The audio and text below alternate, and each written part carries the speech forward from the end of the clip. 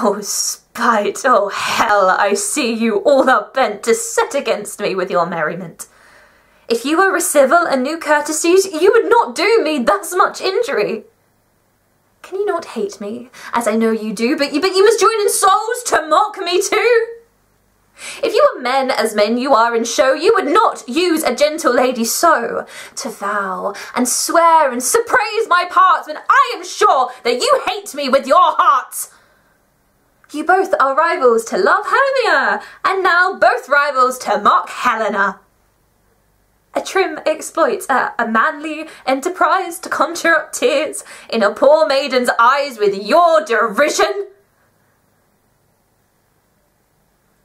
None of noble sort would so offend a virgin and extort a poor soul's patient, all to make your sport.